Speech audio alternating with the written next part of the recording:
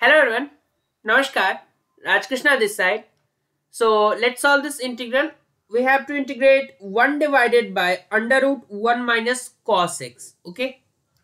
So with the help of trigonometry, we can reduce this thing because we know that 1 minus cos 2x is 2 sine square x. So in the similar fashion, 1 minus cos x will become 2 sine square x by 2.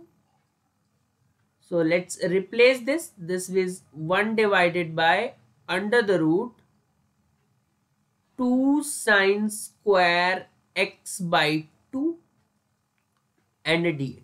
Now this 2 can be taken out and this will go out as 1 by root 2, and inside I am left with 1 divided by under root sine square x by 2. So that is nothing but 1 divided by sine x by 2, when it will come outside the root. What's next? 1 by sine is nothing but cosecant. Cosecant x by 2. Now if you wish, you can go with the substitution, or you can directly use the trick for substitution. Yes, we can always go with this simple substitution.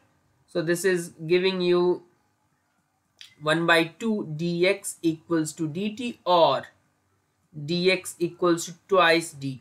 So 1 by root 2 cosecant x by 2 is t, and in place of dx you have twice dt. So 2 will go out and a dt. Integration of cosecant t will be again 2 by root 2 will give you root 2, and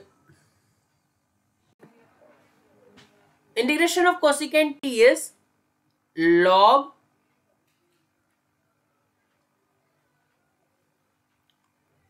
cosecant x, and because here we have t, so log cosecant t minus cot t. Okay, fine, and there we go, plus a constant c. Because t was our substitution, so we need to bring back this substitution, and in place of t we can now write x by 2. So cosecant x by 2 minus cot x by 2 plus a constant c. This is your final answer. And if you would have gone with trick, then also integration of cosecant x by 2 will be log cosecant x by 2 minus cot x by 2 divided by 1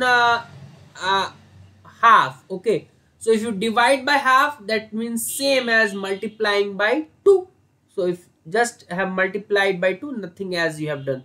So this is what this question was all about. Just the simple rules which we have used in this problem. I'll see you with some more problem. You can always visit my playlist, which is integration 2023, for more such problem. Link is in the description. Thanks again.